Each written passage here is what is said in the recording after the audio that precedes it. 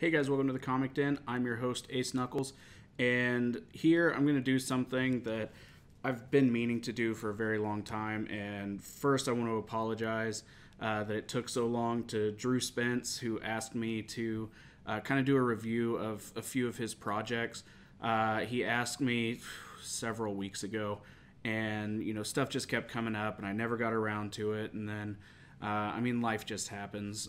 But here I am. I'm going to do a real quick review. I'm not going to go in depth, one, because I don't want to spoil anything, and two, because he has so much stuff out there that it would just be an enormous video. And I was pleasantly surprised, especially since he seems to be kind of a one-man army whenever he's doing this, and man, does he have just a plethora of things going on.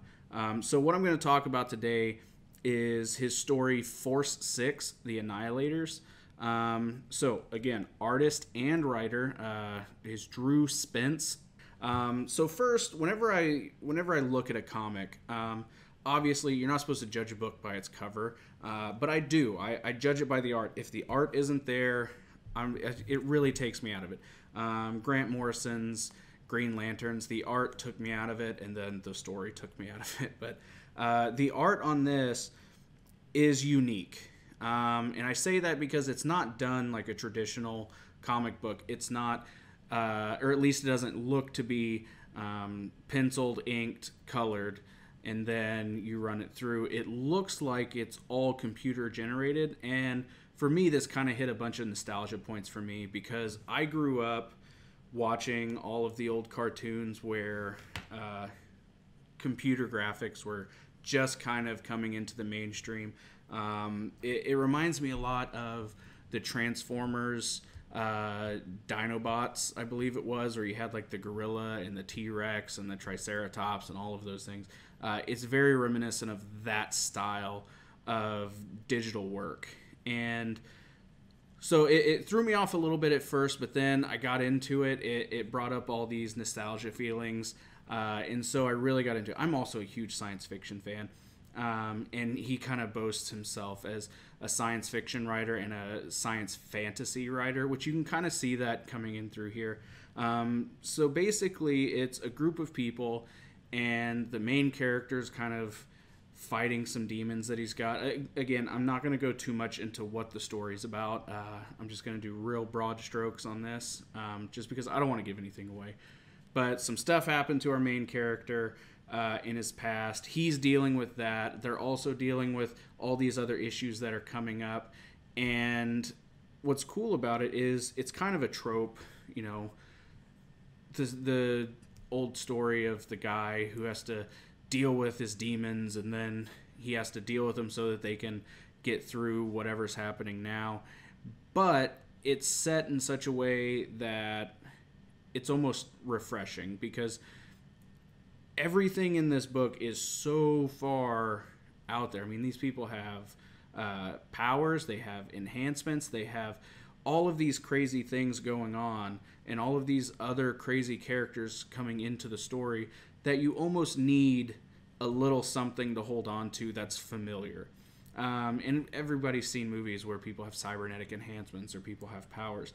But he just kind of throws you into the mix. And if you didn't do that, and he didn't have that one familiar thing to hold on to, that centerline trope, I think things would get a little bit lost. But knowing that this is kind of the path that you're going to take so that you can almost kind of see what's going on, for me at least, it was very grounding. It held me into the story because I can pull this piece of information over here and I can line it up with where we're going, and I can pull this piece of information. Just be prepared to be thrown into just an insane world of action and science fiction and robots and mutants and all kinds of craziness. I'd like to talk about it, but I also don't want to throw it out like all of this stuff because I want you to go read his stuff.